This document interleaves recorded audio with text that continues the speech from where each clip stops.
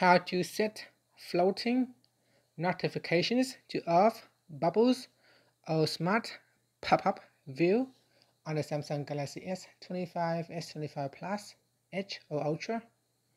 First tap on the home button to return back to the home screen. Then swipe down at the top to open up quick settings. In here, tap on the settings icon.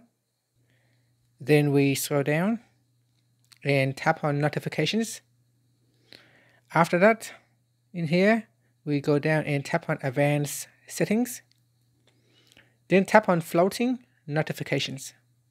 From here, you can choose between bubble or off or smart pop-up view. Here, if you select smart pop-up view, it says receive notifications as icons that can be tapped to expand in pop-up view.